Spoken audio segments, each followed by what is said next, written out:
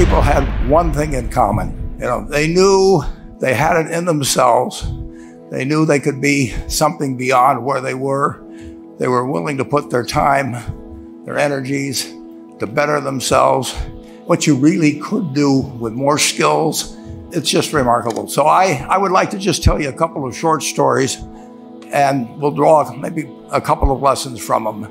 I would like to tell you of two women that each sold a business to Berkshire Hathaway, to me actually, for many, many, many millions of dollars. Both of them started with $2,500. By a coincidence, it was the exact same amount. It was everything they had in the world. And one of them was a woman who landed in Seattle in 1917, couldn't speak a word of English, had a tag around her neck. The tag said, Fort Dodge, Iowa. The Red Cross got her to Fort Dodge, where she was reunited with her husband who had come to the country a couple of years earlier. And she lived in Fort Dodge for 2 years. And as she put it, she felt like a dummy. She couldn't pick up the language. She couldn't learn a word. And so she and her husband decided to move to Omaha. So they came to Omaha in 1919. And there she found a small colony of Russian Jews, so she started feeling more at home. And then as her oldest daughter went to school, she would come home, this daughter, Frances, and she would teach her mother the words she'd learned in school that day. And this woman, Rose Blumpkin, spent 20 years saving money, bringing first her siblings over, her mother and father, $50 at a time. She sold used clothing to do it. She had 4 children during this period. And by 1937, after 20 years, she'd saved $2,500. She went to Chicago and she bought what she could of furniture. Her dream had always been to open a furniture store. And this woman who had never gone to school one day in her life, with $2,500, but with the same spirit that the people in this room had about having a dream and working to accomplish that dream, she built a business which she sold to me in 1983 for $60 million approximately, and which did $1.5 billion worth of business last year. The 4th generation is working in that business. This woman, Rose Blumpkin, she worked for me until she was 103. And then she retired and she died the next year, which is a lesson to all of Berkshire's managers that premature retirement, you can't tell what's going to happen. But Mrs. B, with her $2,500, one further fact about her, she could not read or write. And she went into a furniture business, and she didn't bring anything unique in furniture, but she brought a determination to succeed. She knew she could outwork anyone else. She knew she cared about her customers. She worked at very low gross margins, but she built this incredible business. And I saw one other woman who did a similar thing with $2,500. I paid her hundreds of millions of dollars for her business. So I decided to go to the source and get these people before, I don't want you guys coming around to me asking me hundreds of millions of dollars. I'd like to join in with you much earlier. So I've followed this group. And today I'd like to tell you about one other small business person. This person, I went to buy his business from him, and he turned me down, which was very wise. But this was a fellow who was born about 8 years before I was. He was born in 1922. We'll call him Jack, lived in the Midwest. He was a pretty good athlete, didn't like school much. And I'm going to tell you one thing early in the story. Maybe you can figure out who the guy was. The company he built hires more college graduates each year than any other company in the United States. And this fellow, who was destined for this but did not know it, Jack, went to college for a year and then dropped out. He really wasn't that interested in school. And the year he dropped out was 1941. And when the the United States became under attack, he went down to the Army Air Force recruiting station, volunteered, and they turned him down because he had hay fever. So he went over to the Navy and again volunteered, and they took him.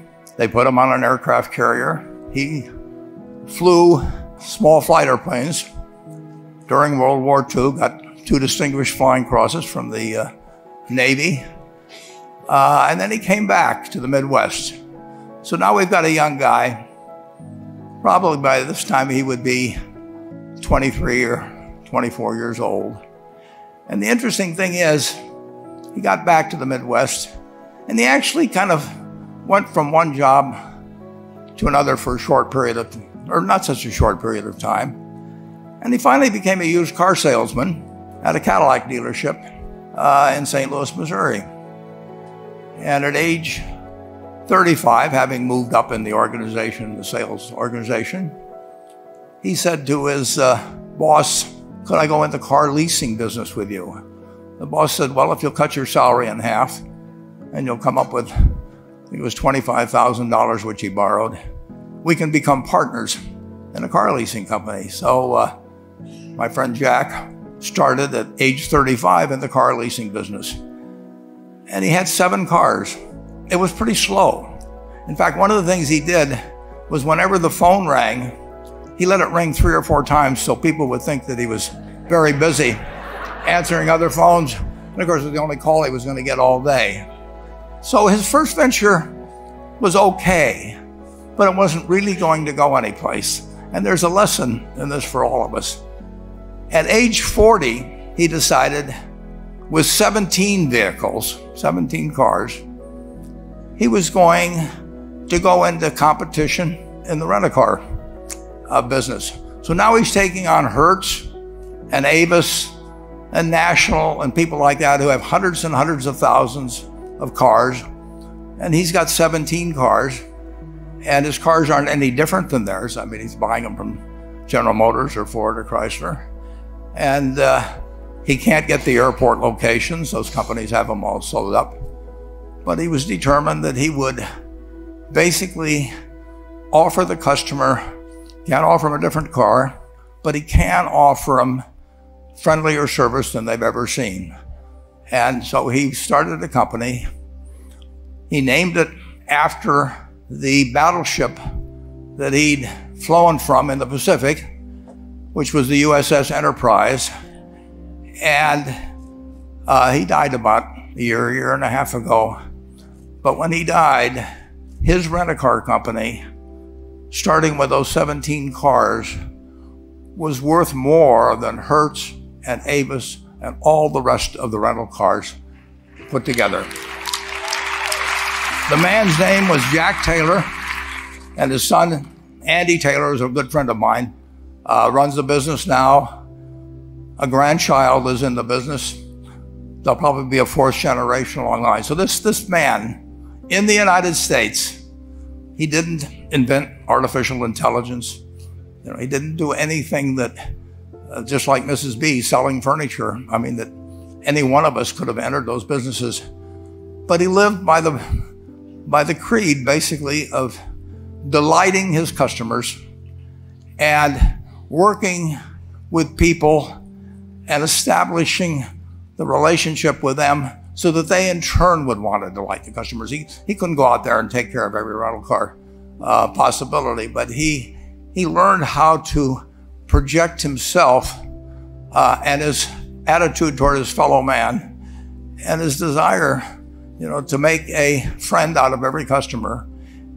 He managed to take very ordinary cars and turn them into this extraordinary business from virtually nothing. And it illustrates several points. One is, you don't necessarily get it right exactly right the first time. I mean, the car leasing business, you know, basically you were competing on the cost of money to finance cars. And it's very hard to delight a customer when you just give them the car and tell them to send you a monthly check for 5 years and you'll be back at that time. So his talents were being wasted basically in that business.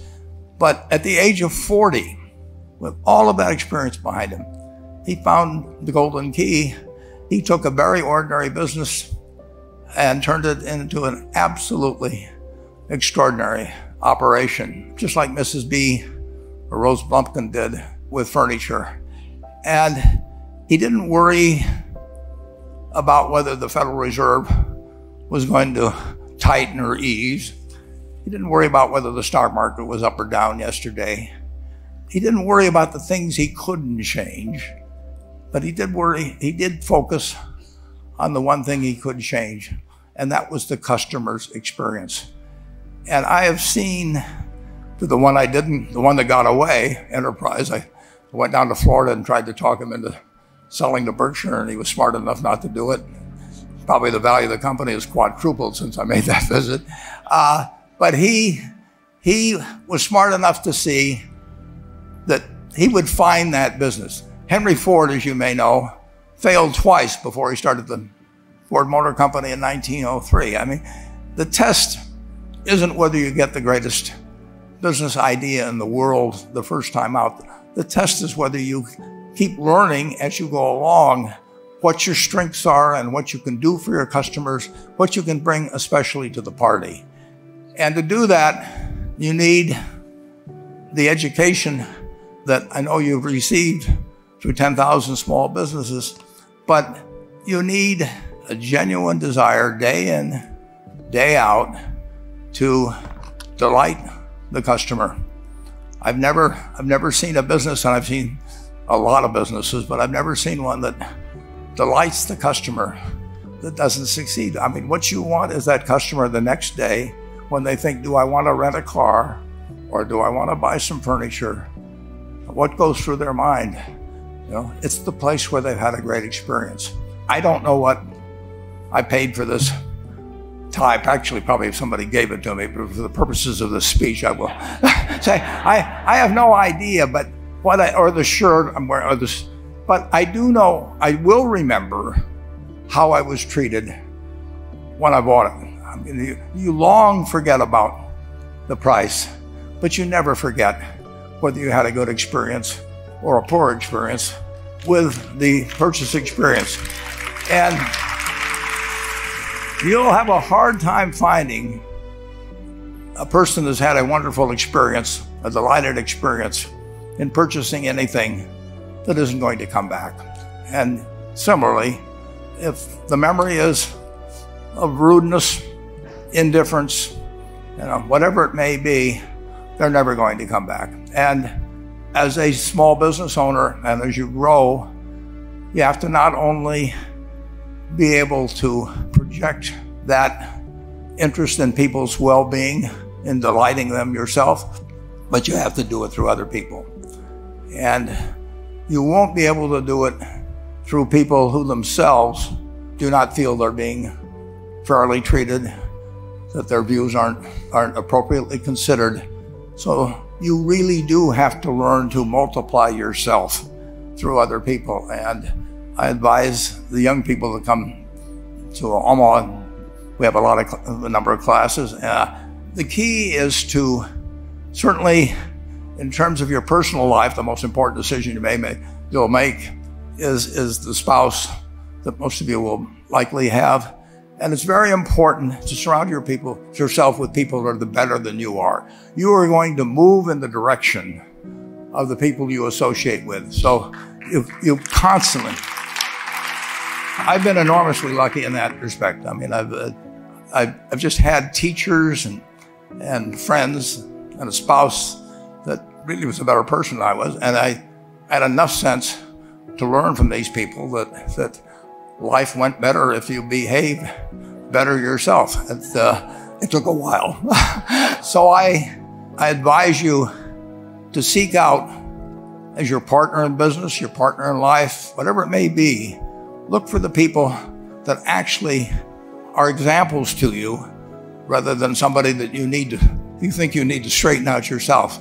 And simple rules like that, delighting customers, working through other people, associating with people that will cause you to move in a better path than you might otherwise have, they will take you so far in life that it's hard to believe. I mean, they took Rose Blumpkin without being able to speak a word of English, couldn't read or write, and they took her to what is now a $1.5 billion business. And incidentally, there's been no money put in it since the $2,500. That's been the total capital paid into the Nebraska Furniture Mart. And I think if you looked at Enterprise, I don't know their books the same way, but my guess is that very little equity capital has been added to Enterprise over the years. The business built on itself. So I want to tell you, I admire this group enormously. When I met Dr. Mello's class on September 22nd, 8 years ago, I was thrilled. And I admire people that are doing what you have done. You've, working hard at your job at the same time, you took on an added, really, lot of hard work to further your skills. 99% graduate. I mean, that's a mind-blowing statistic. And I'm looking at 2,200 people here who I admire. I'm cheering for you, and I can tell you the best is yet to come. Thank you.